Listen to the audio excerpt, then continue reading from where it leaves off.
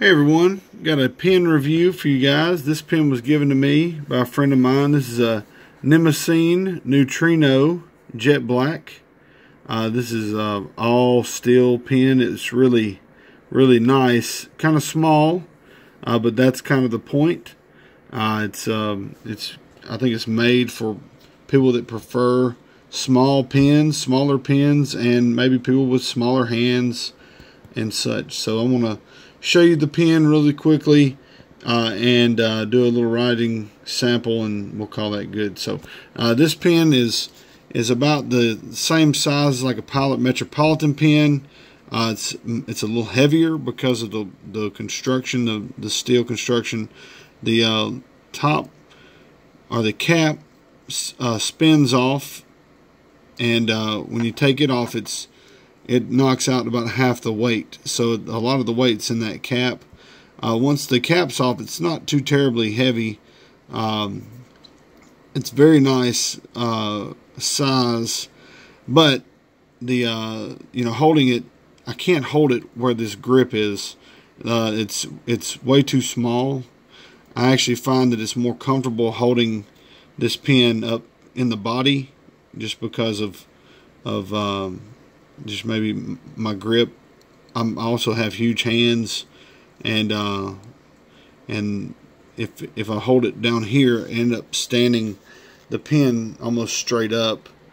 And I can do a writing sample of both, but let's just say sample. Now, writing with holding the grip, the pen's almost stood straight up, and it writes nicely. But for me, holding it back here with it a little bit of angle, I think it writes a little nicer.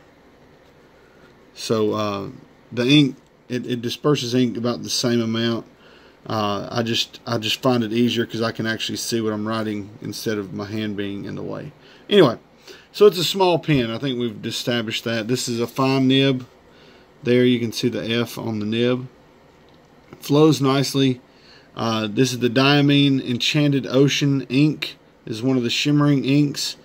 I've heard mixed reviews as far as whether they clog up the nibs. I really haven't found that to be an issue.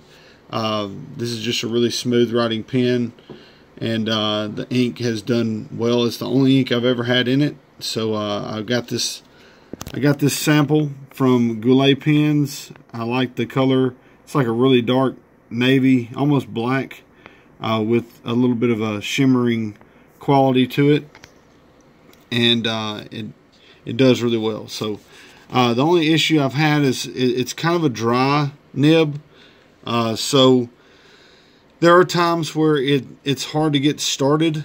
If it's been a day since I've written with it, I might have to dab it on like a paper towel, get some ink flowing, and then it writes fine.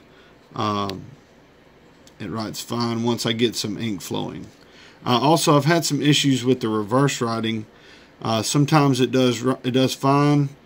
You can see where it's not really writing well, reverse writing there. But I can tap it. I can tap it and get it moving, and it might do better reverse writing. Let's see. No, not much. Angling it helps a little bit, but you can see how it has issues reverse writing. I've had it write better than that reverse writing, but you can see where it's not as smooth on the reverse side. Plus, it drags a fair amount. Anyway, you can also have issues with it starting on the top side like this, but I found that having this like a paper towel close to get ink started really allows it to start and stay flowing fairly easily. So anyway, so you can see the samples there. I'll do like a bold. If you just take your time, you can do a really bold line, and it actually writes really nicely using a slow handwriting. Maybe the nicest is with the slower handwriting. Anyway, the nib, like I said, is very smooth, except for on the reverse writing. It doesn't want to really write well there. Once I get a lot of ink flowing through it, I'm sure it probably would write better on the reverse side. It's probably something I'm doing. It's probably something that I am causing. So this is an cartridge converter, and this is the converter here. Like I said, it has the diamine ink in it.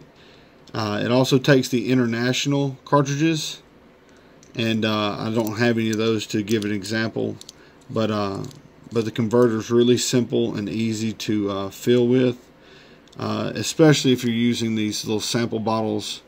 It's a really nice size for the sample bottles. So okay, so that's really all I've got. The you know, when you're using this pen, when you're using this pen, to me, it's a very smooth writer, but I have to hold it in the body of the pen, especially if I have the cap on it like this. The weight is it's way out of balance unless I hold it way back here, and that might be okay. It just doesn't lend to really consistent writing that far from the paper. I like to be closer to the paper, but if I am, it seems like the pen keeps wanting to run away from me, which is why I tend to write on this, with this one at least, with the cap off the back. So anyway, hopefully that's helpful for you. This pen, I think I told you, it retails for about 40 bucks, and definitely a nice pen. I would buy one had I not been given one. It's a really great pen. Like I said, the only issues I have were with the reverse writing, and I'm sure that that's probably due to my own personal inexperience with the fountain pens. But maybe, you know, some of you can shed some light on what I'm doing wrong, or how I can better use this Neutrino to its full potential. So anyway, thank you guys for watching, and let me know if there's anything else you want to know about this pen, because like I said, this is only like my second pen review, so please, I know I'm leaving a ton of stuff out, and but hopefully this is going to be enough information to kind of help you guys make decisions on purchases and whatnot. So anyway, thank you guys for watching. God bless.